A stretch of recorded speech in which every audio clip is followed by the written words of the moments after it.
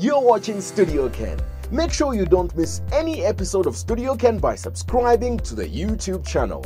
To subscribe, search for Studio Ken on YouTube, click subscribe on the bottom right of your screen, and set a reminder. You can also watch Studio Ken on Diamond TV on Wednesday at 18:30 and on Saturday at 19 hours. Studio Ken, the home of Kennedy Gondwe on YouTube. To err is human, to forgive is divine. So goes one of the most powerful teachings about forgiveness. The Christian faith teaches us that we are all sinners and encourages forgiveness. But what would happen if someone killed their own children? Although these teachings dominate our formative stages, forgiveness is easier said than done, especially when one kills another person. Raw emotions run high, and all that many demand is justice, or an eye for an eye, if you like. Today, Studio Ken visits Mukoveko Maximum Correctional Facility to bring to you the story of one man who killed two of his children. Pemphani Zulu, aged 48, was sentenced to death by hanging until pronounced dead. But his sentence has now been commuted to life by President Edgar Chagwa Lungu. Hi, this is Enoch Mepu, and you're watching Studio Ken. Don't forget to subscribe on YouTube.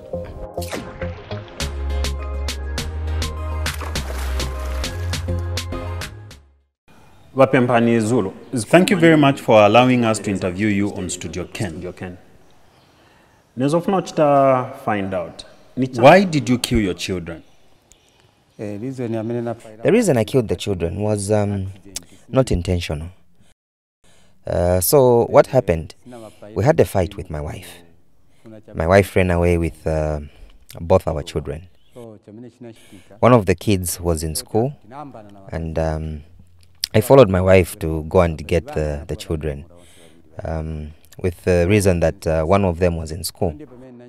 That is how I was given those children, as my wife had gone to Luangwa Fera at her mother's place. So when I got home with the children, I was just alone. And in the house I had some fuel as I booked a vehicle for some business that I used to do. So happened that I put the fuel in the house, which I had forgotten about, and went to have a beer. So in the night, when I came back home from my drink, I wanted to light a cigarette with matches. It is upon lighting my cigarette that the fuel was ignited, and that is how the accident happened in which I killed those two children. But Chinami Pezani guilty. But a competent court found you guilty of killing your children based on the evidence before it. And therefore, I don't know whether what you are saying is true or not. Based on court Mwamena Pezera, Munapaya Vana. I cannot refuse because I was found guilty. When the accident happened, I failed to report the matter. Instead, I ran to my sister's farm. The accident occurred on the 18th, and I was found on the 27th. So due to the period of days in between, it looked like I had killed the children intentionally and ran to the farm. But in so why did you run away instead of reporting the matter to the police? Because I was afraid. I was afraid of mob justice, as there was a group of people that came. My friend had a vehicle at the time, and so he's the one that aided my escape. Despite these claims, the Lusaka High Court in 2013 found Zulu guilty of killing his children after a quarrel with his wife by setting ablaze the house they were in. According to the judgment, before burning them, he feted them with beef and beer while telling them that that was their last day. He then poured petrol on their bodies and locked the house before setting it ablaze through the window. After killing the children, Zulu fled and later pounced on his mother-in-law and other relatives whom he hacked and were admitted to the hospital. Why were you keeping petrol in the house? I used to book a car to go and ferry goods, and the fuel is what I would use. But on that particular day, I had forgotten that I had put fuel in the house. You said the petrol you were keeping in your house was your line of business. How could you honestly forget that you were keeping petrol in the house? I was drunk, and that is how I forgot. How old were the children? One was 4 years, and the other was 6 years. When you look back on the day that your children died, how do you feel? Even here where I am, in my heart, I don't feel good because it was bad. I lost my God-given children. They were gifts, and looking at my age now, those children could have managed to keep me. And it so happened that I killed my own children. So at my age, I always complain to myself that who will look after me? There's no one who will keep you, because when you were found guilty, you were sentenced to death by hanging. But the sentence was later commuted to life. So, the fact is that you are supposed to be saving life. When you reflect at everything that happened, what's the greatest lesson you have learned? What I've learned in here over the wrongs I did, I learned to go to church, because when I was out there, I forgot about church. So I've learned that what I did was wrong, and I have sworn and confessed my wrongdoings. This is what I've learned in here. It's wrong to commit a crime. And over the years that I've been in here, I've been praying to God in confession for my crime. So I only ask for forgiveness from God and the people, because the children I killed are not mine alone, but for the country, and I confess that I brought the country backwards in development by my crime.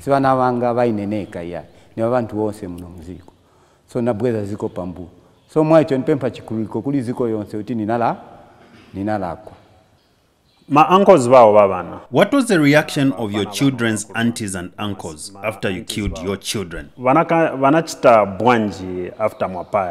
What's your relationship with them?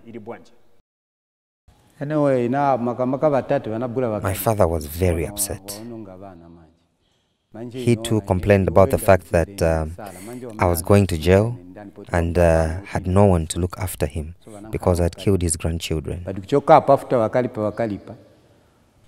We did not communicate over time until recently, when his phone number was sent to me. We spoke, and I asked for forgiveness from him.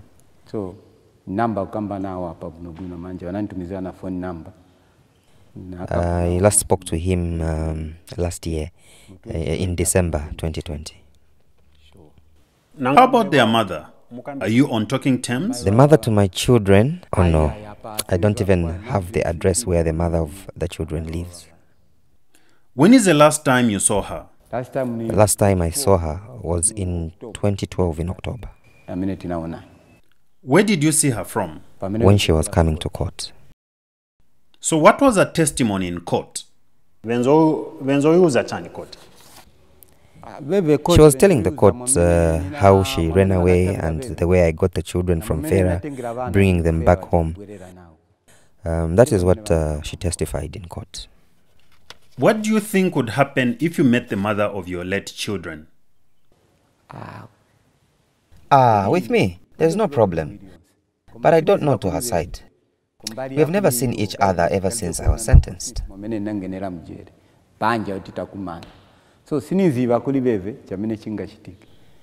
I don't have a problem with her, as I am the one in the wrong, and all I ask is for her to forgive me.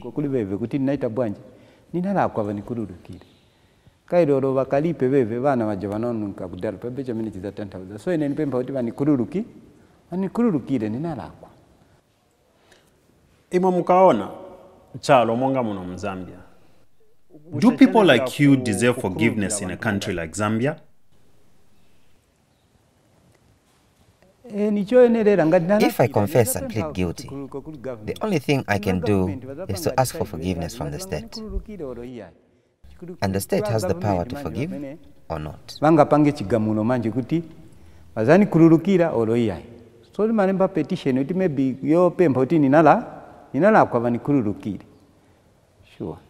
The 2 children that you killed were from your second wife, but you have 5 other children from your first marriage. What has been the reaction from the other 5 children? From the time they came with my sister to visit me at the correctional facility in 2012 of October, I have never seen them. My sister, who is not in school, is the one looking after those children. I wouldn't know what their thoughts are, as we have not spoken.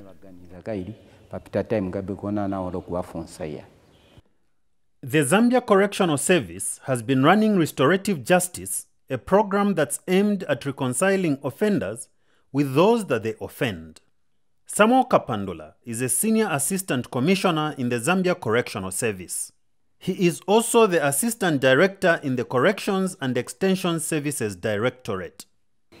When prisoners come in these various facilities, our main interest is not that they have been forsaken by society, but they have to be reformed, rehabilitated, and then when we prepare them for successive reintegration back in their communities, they should make peace with people they have offended out there. When they come here, we don't look at them as just beings that do not have feelings, beings that will never go back to society. No. Our focus is to reform them, make them law-abiding citizens when they return into society. We've just been watching the story of Pemphani Zulu. Right as that might be from your side, the fact is that he killed his children. What are some of the challenges that you face in reconciling people that have offended others? You know, where crime has been committed, people still remain bitter, their hearts are bleeding. So you have all those challenges to come to terms with those that have been offended. Sometimes they've felt they can never forgive, and they would rather want to see the offender just go for good in prison and never come out of the prison. So having killed his own children, like you heard from his sentiments, he indicated that he feels so remorseful about whatever that happened. He still pits himself that he wishes he would have not done that, and in his explanation, he did mention that it was done out of alcohol influence or something like that, which to me, yes, sounds as an excuse, but a crime was committed. But now he feels he's come back to his senses and he still seeks for help in a way or so. Probably if chance allows, if he could still be pardoned. What do you remember about your late children? What I remember about those children, I used to love those kids, and that is why I was even taking them to school. I cry a lot when I think about them day and night, because they are the ones I used to live with at home. I complain day and night about those children. They are the ones I was close to. Do you have their pictures? The pictures of the children remained with the court. When they were taken, this other one lived for about 3 days before he passed on, and the other one died on the spot. The one who died at the hospital was photographed, and those are the pictures that are with the court. How many times do you pray in a day? In one day, I pray twice. Early in the morning, we have devotion, And in the evening before supper, we pray. Before taking our supper, Then, on Sundays, we congregate and have fellowship at church within the facility. Is it through your sentence that you knew God, or it was before you came here? I have known God while I've been in here. That is the truth.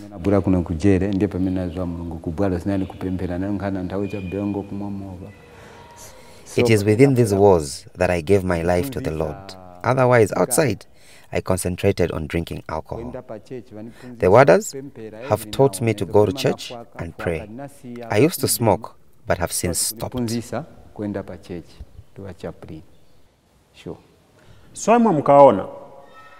So what do you think God thinks about people like you that kill other people? God is a God of signs and wonders, and so he shows you the way to repent and change your life. I am a testimony. I never used to know God, but here I am. I am able to go to church, and if I don't pray, I really do not feel nice. So I give my thanks to the chaplain for his encouragement and teachings. So Mukankala, when you are in your cell, what goes on in your mind? What I think about the most in my cell, it's about asking forgiveness from the state because we are offenders, we are convicts, and also ask God to forgive us so that maybe our life sentences can be commuted to years. Tell me about life here. We are kept well in here, in the correctional facilities. We are taught different skills. Even if you didn't know how to do anything, they teach you how to make chairs, bricklaying, metal fabrication,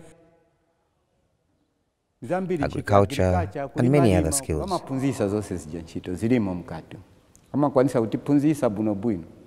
So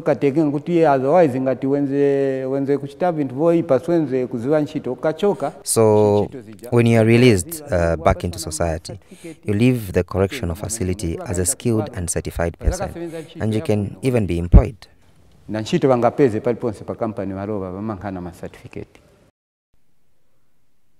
Judgment. Do you know anything about Judgment Day? Yes, I know the Judgment Day. What do you know about Judgment Day? About the Day of Judgment. On that day, one who does wrong on that day will be judged accordingly. Wrongdoers will go to hell, and the righteous to heaven. That, to me, is the meaning of Judgment Day. So when you look at yourself, where do you think you will go? Heaven or hell? I will go to heaven because I confessed and repented of all my sins. All the bad things I used to do out there, I have since stopped. I am a new creation. And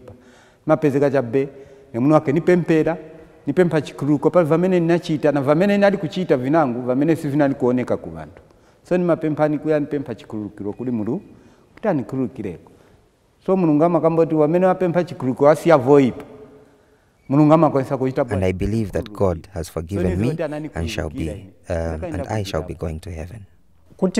If someone were to kill your remaining children, would you forgive such a person? Me? Yes, I can manage to forgive him. Are you saying the truth? Yes, from the bottom of my heart. I know that even if they were sentenced, government doesn't come in the correctional facility to kill them, but to reform them, and that is why I too can forgive. Because I know that they made a mistake. And even if it was intentional, when you are brought here, you are transformed and corrected. The government will sentence him or her and place him or her in a correctional facility. Because that person is not fit to be with people in society for that period of time. So I can't be stone-hearted, but to forgive as well. You've obviously followed some of the people that have been pardoned after killing others. How does society receive them? Well, stigma is real out there for people that have committed crime. But society has to be educated more on the need to accept them as they are part of their community.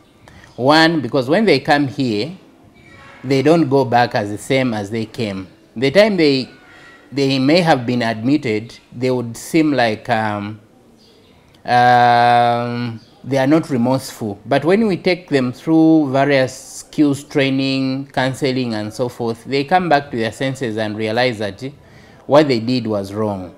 And when they go out in society, will have done groundwork to inform society about their reformation. They will have gone through counseling, that, like I've mentioned. They will have gone through confession. Most of them would have met the chaplains to counsel them spiritually and so forth. So by the time they are going back into society, they are reformed people. Society still would have those negative tags about them, but as they live with them in society, they will realize that really they are reformed. How much success have you scored with your program? Well, would say we are slightly above 50% because a number of, though I wouldn't give a specific number of families that have come and that have reconciled with the offenders, but we are on a right path, and having interacted with those that have come to say, well, they have forgiven each other, yeah, at least there is progress made so far from the time this program was instituted. But do you understand that you spend the rest of your life here?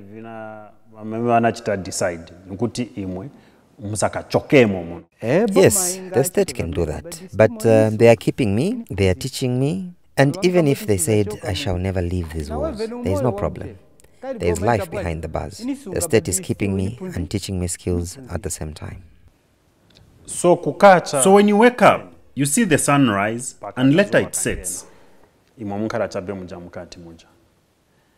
How exactly is it for you in here?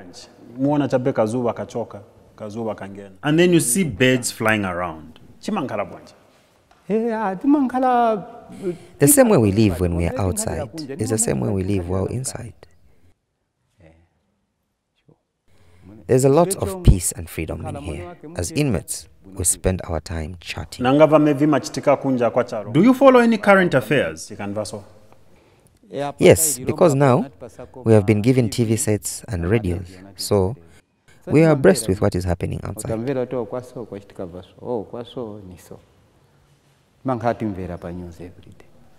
What's the latest news you heard? The news I heard, though I slept, is the news that happened in Kawe. There were some people making phone calls on political issues. Do you know the current president of Zambia?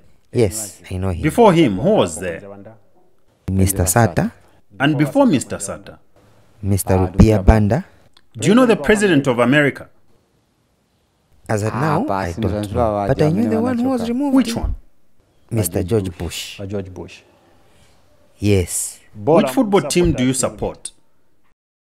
Here, I support Liverpool. Why Liverpool? That is the team I support. Was it before you came here? Here inside, that is the team I support. Do you follow Zambia's football? Yes, I do follow it. What's the latest you know about Zambia's football? That game between Zambia and Algeria, I watched it. The results were 3-3. Okay. But do you know that Zambia hasn't qualified for the Africa Cup? As for the results, I thought they would play Zimbabwe, but from there, I got disturbed and couldn't fall. So every time I entered my cell, I would sleep. So how is it like in here when Zambia wins a match? Feel very nice, and as inmates, we celebrate that Zambia has won. So you follow events. So when we haven't qualified for the Africa Cup, how is it like in here? Even as we complain because as a country we have not qualified for the African Cup Championship, but when we go, we are equally excited. So for all the years that were spent in here, What are your happiest days? What makes me happy is when I go to church, especially on Sunday. When I pray, I'm very excited because when I'm at church, I should not be upset. And after my prayers, I am free and always happy. And what makes you sad?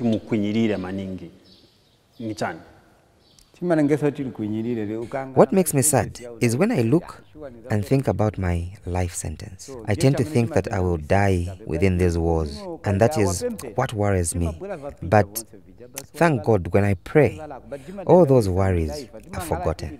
But what we think about in life is if they can give us a number of years so that when we serve the sentence, you can be released. That is the major issue that worries us a lot. Sure. Thank you very much. Hi, this is Inogmepo, and you're watching Studio Ken. Don't forget to subscribe on YouTube.